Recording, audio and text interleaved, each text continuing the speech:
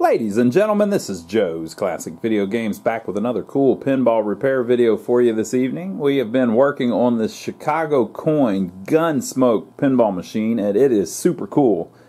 We had one of these a while back that we owned and fixed up and sold, and a customer saw that, well, a viewer saw that video and brought us theirs so that we could fix it up for them. So that's what this is. This is a customer's, and we're going to get it up and running. Now, we already did one video of it kind of showing the condition that it was in whenever we got it in. Basically, they just want us to work through it and get the thing playing well. So that's what we're going to do. And today, we're going to start with that. We plugged it in the last video just to show you kind of the condition that they pop up in. A lot of times, and not in this customer's case, but in a lot of cases, people will tell us, you know, they're trying to figure out what's going on with it, and they'll say, well, it pretty much works, but it's not, you know, it's just got this little thing going on. And so we wanted to show you that this is the kind of shape that they show up in a lot of times. You see the thing is up and running, and the flippers are even working. It's stuck inside of a game. If I had a ball in there, we could shoot it. I don't think it's scoring, though. You're just getting a little bit of stuff going on. We started the GUNSMOKE thing, but we can't stop it. Look, press GUNSMOKE button on front of cabinet for highest score. So we got, you know, it's kind of working, doing a little bit of its stuff. But basically we need to go through the entire thing. So the first thing we're going to do is work down in the bottom of the cabinet. I'm going to remove this playfield so we can look down in there, and we're going to work through it step by step, show you how to fix yours. So we've unplugged the game, lifted the playfield up out of it, unplugged the Jones plugs, which were plugged in right back here. And we're down inside. There's not a ton of stuff in it. I see a wing nut laying back there. There's a rebound rubber that goes on the playfield. There's a kind of flex stone that they were using to clean some of the contacts. And that's about it. It's a random screw from somewhere, so it's all pretty clean. This particular one has had a on-off switch added to the cabinet. That's it there. At one point, it looks like they had it maybe on the front.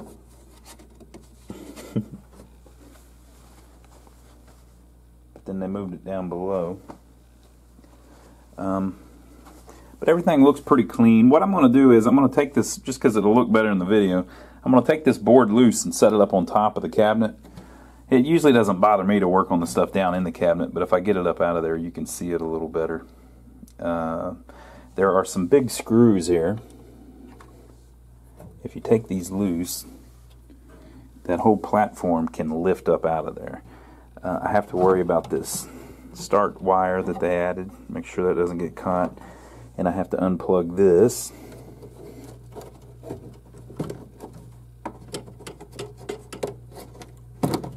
Alright. And you have to worry about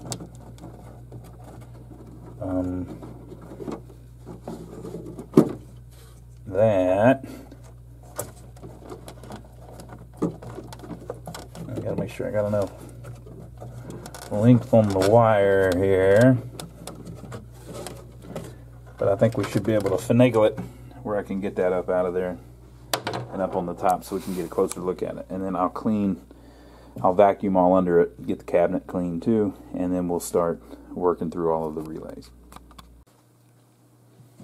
So we got it all vacuumed out. I've got a little brush thing on my vacuum that lets you kind of brush it while you go, and it just knocks all the dust off, makes it real quick. Cleaned it all up. Boy, it's looking great inside of it in that part that'll be covered up for eternity and we'll never see again. But hey, at least you and I know that it's clean. Alright, and then I popped up this thing. These are harder to clean just because the stuff's all in the way.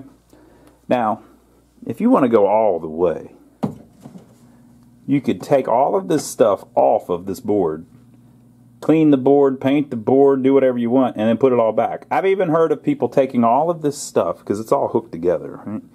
You could unscrew all of this stuff, and then put it in your dishwasher, let the dishwasher clean it all up, let it all dry, and then dry some more, and then dry some more, and then put it out in your driveway to make sure it dries some more, and then put it back, and you probably have a really clean, shiny pinball machine. Now, we charge people to work on these. And I can tell you for a fact, after talking to this guy, he don't want to pay me hundreds and hundreds of dollars to make that board look a little cleaner. So I'm not going to do that. Right? We're just cleaning it up. We're going to get the thing working great and make it real reliable and everything. But if you were doing it as a hobby or you're working on your own machine, that might be something you want to think about, because you could get that looking real nice and brand new and restored. We don't like using the word restored because I don't feel like that we're restoring them. We're repairing them. We're renovating them. We're rehabilitating them. We are refurbishing them, but we are certainly not restoring them. Okay, so what we're going to do is we have to clean every switch in the game. And you might say, well, why in the world would you do that? It's because we don't know which switches are messed up. Is this switch too dirty for electricity to run through it? You have no clue. You have no clue. So we need to look at all of them anyway. We might as well clean them while we're doing it. So what we do is we go through and systematically, and again the power's off, we systematically clean every switch in the game. And if you do that, and they're all adjusted right, the game will work, unless there's a failed coil or something. Right? Now when you go through, you don't want to adjust every switch in the game. You want to clean them all, but you don't want to adjust all of them, because these things get kind of a timing to them. So certain switches, they might be a little bit too close together. So when the relay pulls in, it pushes a little quicker than maybe it should. But then on one of the other relays, maybe the switch is a little bit too far apart, and so because that one's too short and that one's too far apart, they correct each other. They have like a timing to them, and they kind of work it out itself. Leave them alone. If you go through and try to get every switch perfectly adjusted, where it's exactly the same distance apart on every switch, you will screw something up bigger than hell, and then you'll spend hours trying to figure out what you messed up. So don't adjust them unless you just know that the thing needs adjusted. Okay? So we'll look at, this will be a good one here to look at. Oh, let me show you what we clean them with. Now this person had like a flex stone in it. So this is almost like paper, kind of like thin cardboard, and it's abrasive. So the purpose of this is, this switch here, see how it's all black looking? Well, is electricity running through that? I mean, it's got all that soot and everything all over it and dirt. So the purpose of it is, you want to clean that up. I'm doing it with one hand, but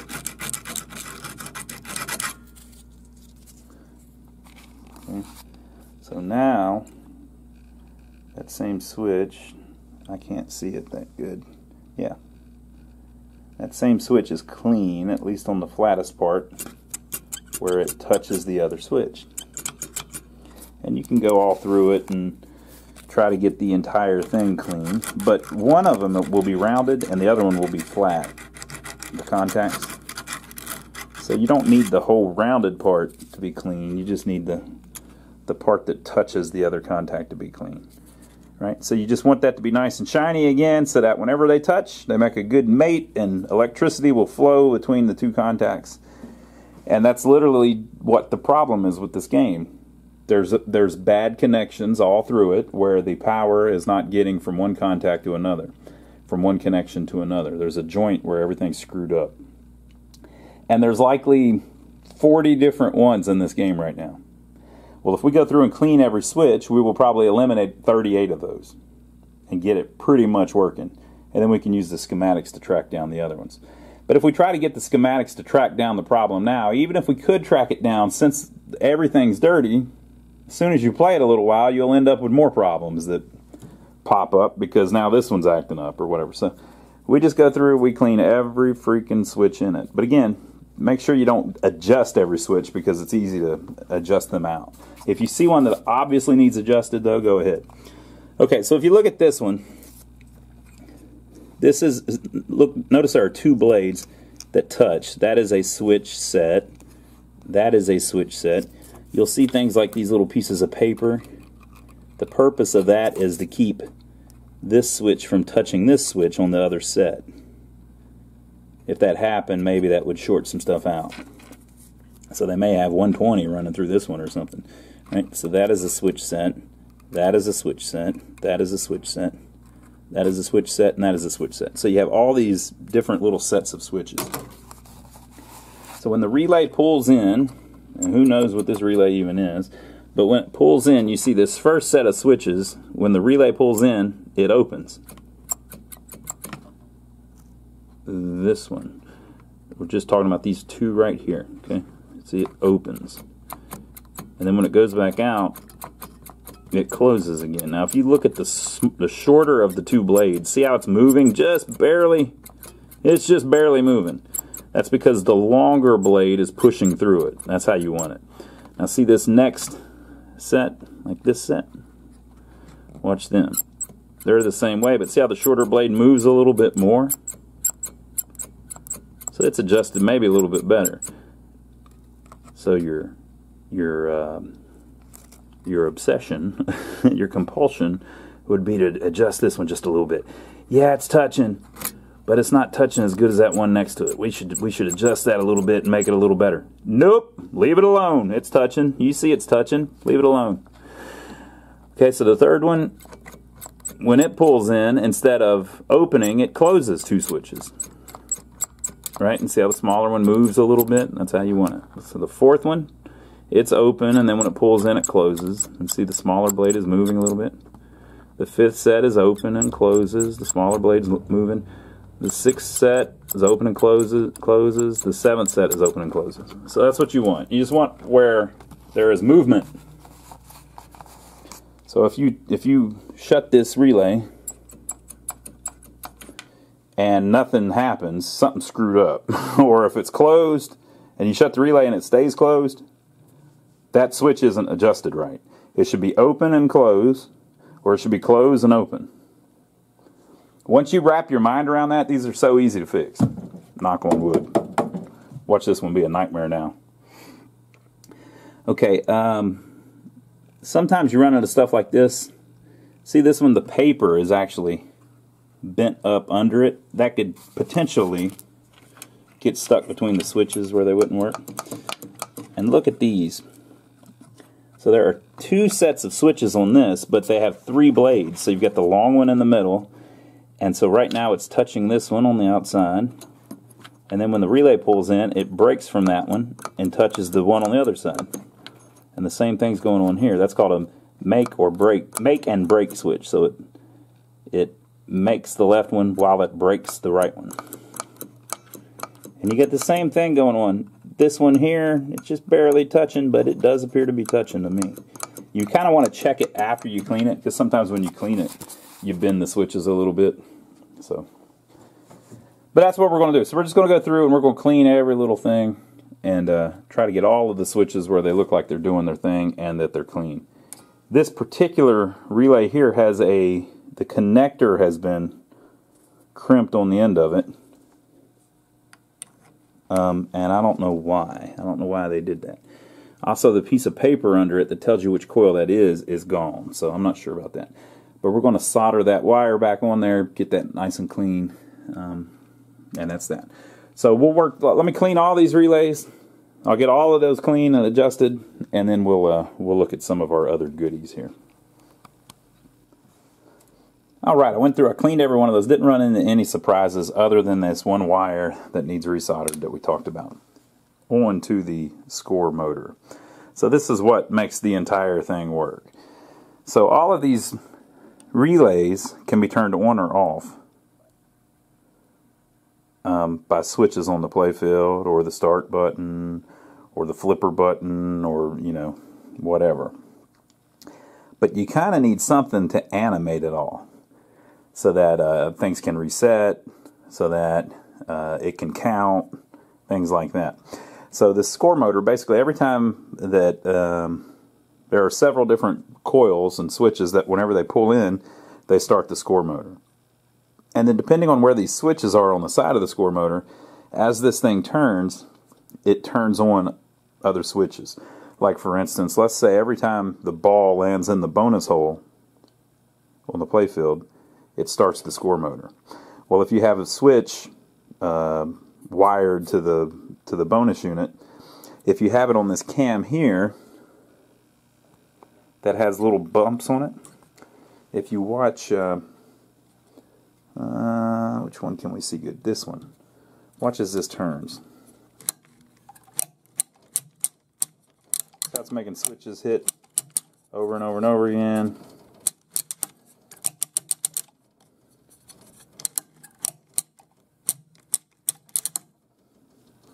I'm saying it's making a hit. I don't think it is actually hitting.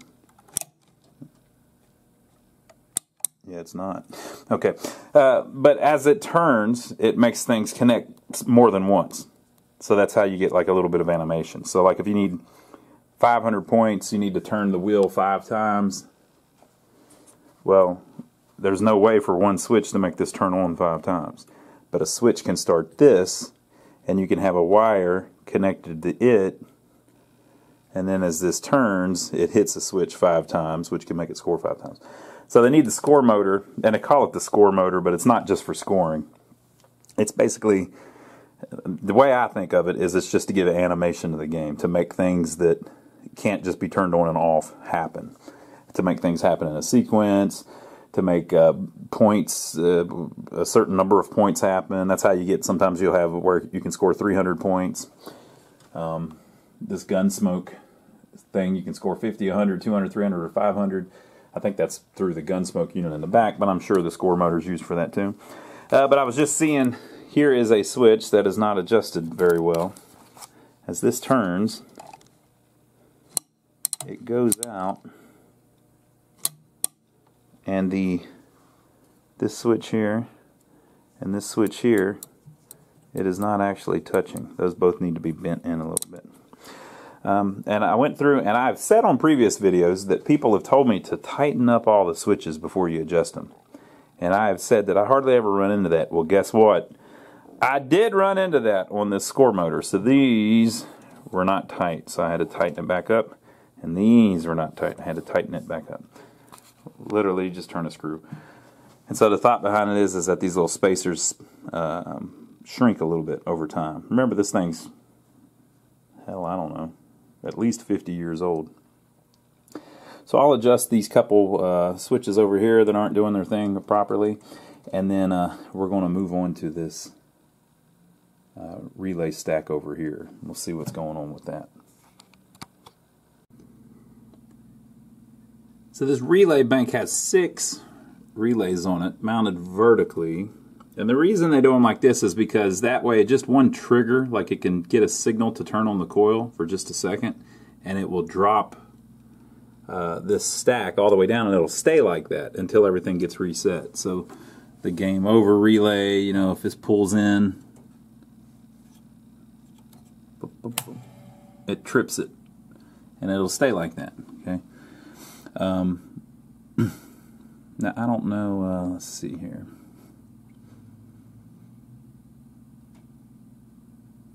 So, you know, we're sitting here in game over.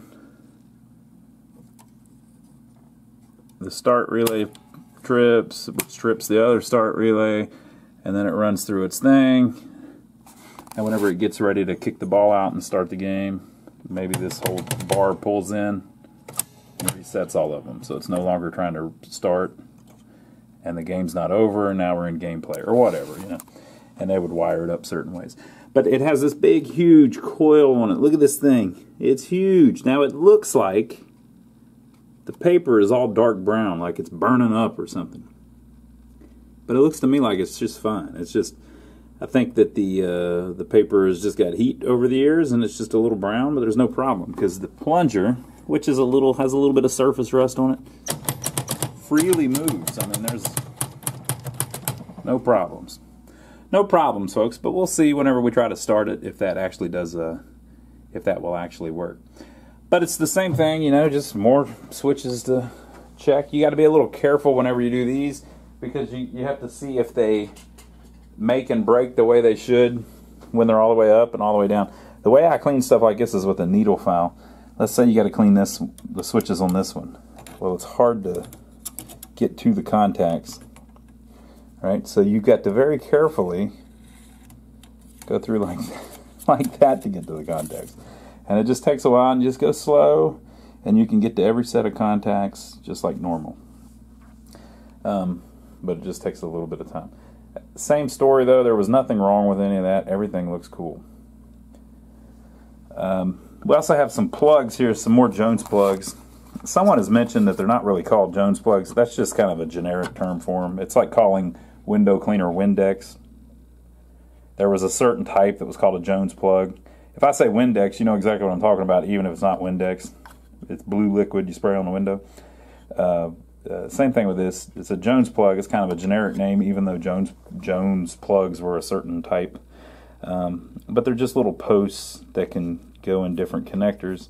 On this particular one, you can see by the dirt that it's been on this side for a long time.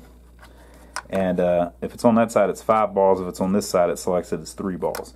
We're fixing this for a customer, so it doesn't really matter what I want. I'm putting it back how he had it. So he's going to keep it on 5 ball. I usually set them on 3 ball, but we're going to leave it how it was.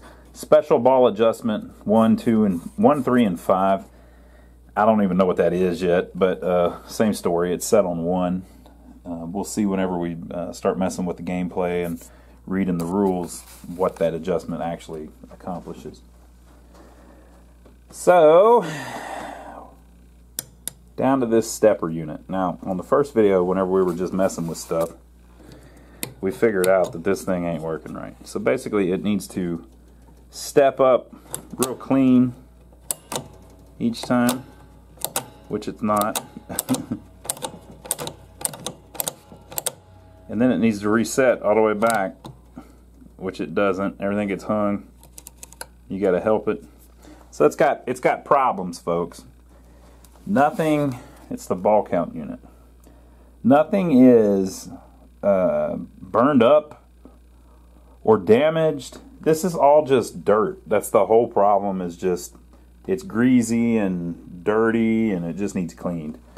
So what we're going to do is we're going to very carefully, with a pair of pliers, loosen this nut, take it off, and take this spider off. Now I have reset it by hitting this one and turning it all the way back. You can just as easily do it going all the way the other way or something. But you kind of want to get to where it's in like a home position. And by doing that, a lot of times you don't have to completely disassemble it. So we'll see if we can get away with that. There's no switches that it hits on the back. Sometimes the stepper units have a switch it hits, but nothing like that. It's all done on the face of it here. You could also take this loose from the board so you could get it up where you could get to it. I don't think I'll need to because there's just hardly anything to it. So let me take that loose, and then we'll clean it up a little bit. Okay, so I pulled the spider off and I laid it over there. Do you see the little red mark on the leg? That's where somebody's pulled it off in the past, because there is a little red mark down there too. So they're just trying to remind themselves which way it goes on. If you look carefully, there's only 2 ways it can go. It could go that way, or it could go that way. Usually, you can figure it out by looking at where the wires are mounted and things like that, but we're going to go with that red mark. Okay, so you saw how it wouldn't reset. It was dragging and just wasn't doing this thing right. Correct? So I have taken that off, and we are down to just the post and this geared wheel on the back. And you can see that as this pulls in, it pushes on the gear, and that is what turns the shaft. Now watch what happens when I reset it. Reset real easy. Now watch it. What happens if I turn the thing by hand?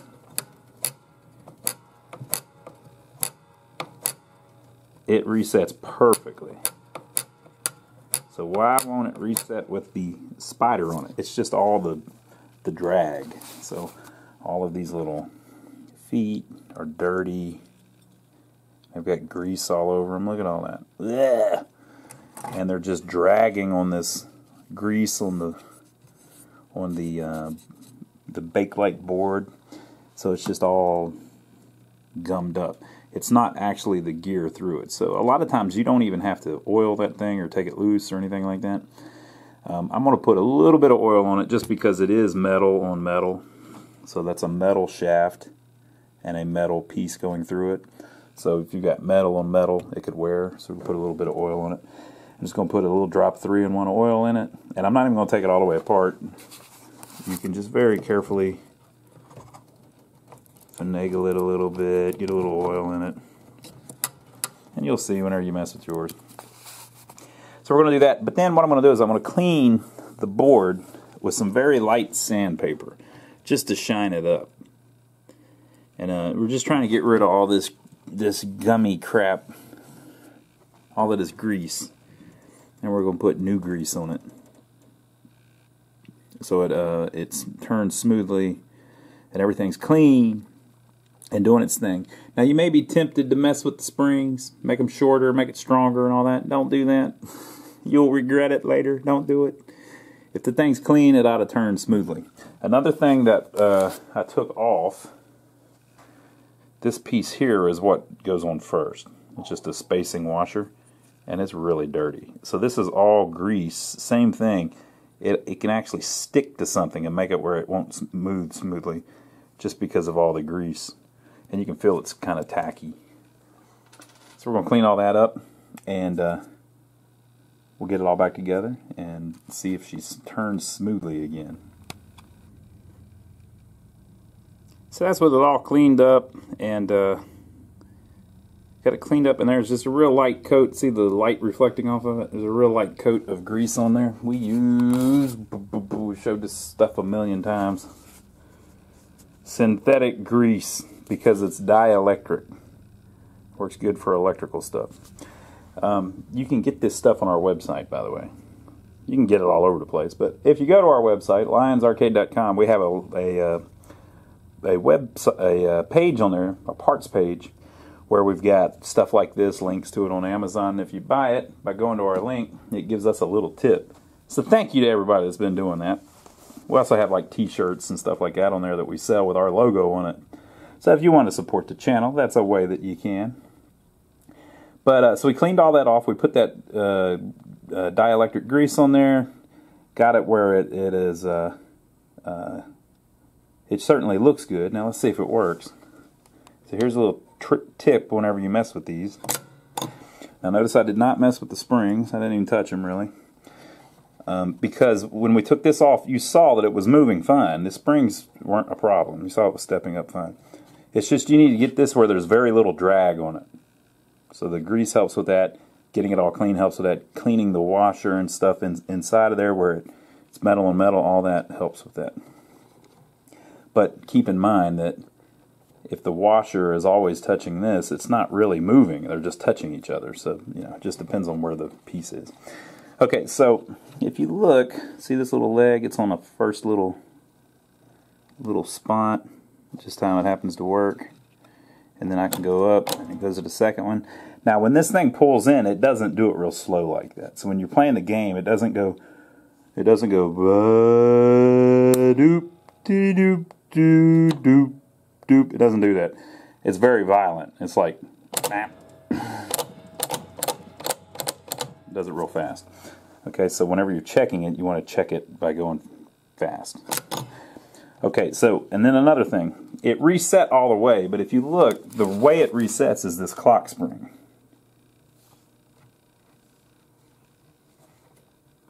Right? So, my point is, it's easier to reset it from a farther distance because the spring is tighter. But what you want to do is see if it'll reset from short distances. So what do I mean by that? Well, this is the ball count unit. What happens if you go to ball 1 and then you turn the game off? Well, you need to be sure that even though that clock spring was just barely moved, that it's able to reset from ball 1 back to the original spot. So let's see. And it did. So what about ball 2? And the third position. So no matter where we are, it'll reset, and it's actually easier to reset from the farther position because you turn the spring more. All right, so that thing's good to go. So we've got all of the relays clean, the switch is clean. We got the score motor clean, everything cleaned. I adjusted those ones that didn't look like they were touching. Everything now looks like it's touching. We got this ball count unit working good. This relay bank, everything seems cool and clean. Let's go get the soldering iron and we'll fix this wire. And then we need to mess with the Jones plugs just a little bit. Okay, so I resoldered the wire on the connector, and that leaves us with, in keeping with the theme of cleaning everywhere metal touches and stuff turns on and off and everything, we have these Jones plugs, the big ones. So it's the same thing as what we saw earlier. Basically, these posts are filthy. So if we get these nice and shiny again, they will conduct electricity better when they're put in the female end of the plugs over there. And you can clean the female end with like a bore brush. I have been advised that I can say bore brush on YouTube and they will not delete my video. But if I was to tell you what the brush is used for, they may delete my video. So you want to use a bore brush to clean out the female sides. And then I just use sandpaper to clean these. Get them all shiny, scuffed up and looking good. People have asked if you could use a chemical. You probably could.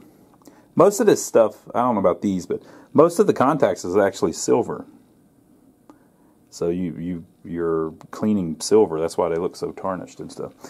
Okay, so I'm going to clean these up. We've got these two here that plug into that front plug. And then over here, we had one that plugged into back where the chimes are. Not the chimes, the bells. So there's a big bell on the right. Let's play them. Are you ready? And you're going to be inside the cabinets. It's going to be loud, so watch your ears. If I could do it. I might not be able to do it.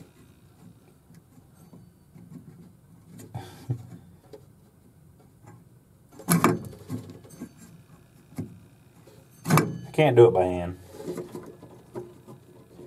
But basically, the coil pulls in, it pulls the plunger up, and it hits the side of the bell, which I can simulate with my screwdriver.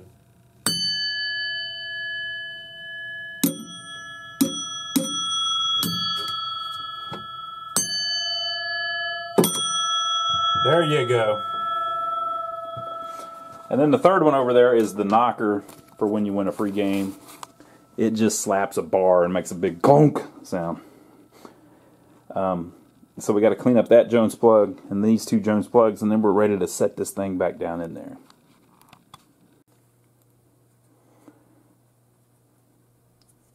Bore brush. So I cleaned out the sockets, put them back in, put the board back down. Now you might say, oh, man, it still looks dirty. Well, all the dirt is gone and the dust is gone. But yeah, it hasn't. You can't really clean it up without taking all that stuff off. But I can assure you, the switches are clean. I made sure of it.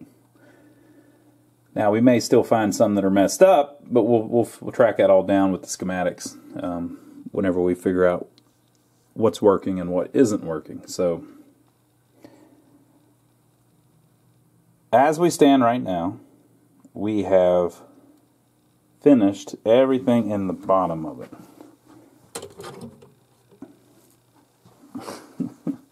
The tilt bob was tilted. We have finished everything in the bottom of it, so well, except for the fuses, I guess. So this entire transformer panel, everything on it we've worked through. We know all of that stuff is as close to working as we can get it by just eyeballing it. And we have the Jones plugs that are down there all set up. Everything's cool. So from there, everything runs up to the head. Now you may have noticed on the earlier video, none of the lights were working in the head. We did get it to score a couple times earlier in the video. I mean, we did get the GUNSMOKE thing to try to start doing its thing. So it's limping along, folks. It's trying to do its thing, but we don't have the playfield in it now, so we can't even try that anymore. But this is a good little start. If you get one, this is what you want to do first. By the way, this isn't just for Chicago coin GUNSMOKE machines. If you get a Chicago coin, it'll be very similar to this. If you get a Bally or Williams, it'll be fairly similar to this, but not exactly. If you look really close, right here, see that cut wire? Those are just extra wires in the wiring harness because they had different. They would use some of the same wiring on different games, etc., etc., etc., etc. So this is just kind of. They're all very similar for a while, you know. So if Chicago coin made it for a year or two, it was probably wired very similarly. But you just use the same techniques on any of them. So if you've got an old one that you want to try to fix up, this is how you do it. You just kind of have to do it systematically, work through every little thing, and eventually you will have it working just great. And if you don't believe me, all you got to do is just wait till the end of this video series, and you'll see this one working great. So leave your comments below. Let us know what you think so far. Next time we'll work in the back box. Give us a thumbs up for taking the trouble to film it for you. And thanks again to everybody that's been using our Amazon links. We appreciate that. There's some down just to the main page of Amazon down below if you'd like. And make sure to check out our brother channel, My Brother Donnie. My Brother Donnie is literally my brother. And he and I have bought a couple buildings in a small town near here in the downtown area that we are trying to fix up to help revitalize town. So if you like watching us work on old pinball machines, you may enjoy watching us work on old buildings. So make sure to check that out. We just did a video recently where we found a wallet in the roof of one of the buildings whenever we cleaned up and returned it to the original owner after 44 years. Yeah, that's pretty cool. We found his wallet though. So make sure to check that out if you haven't already, and we will see you on the next video. Hope you've enjoyed it. Next time we'll go through the head and get it where we can get it to light back up again.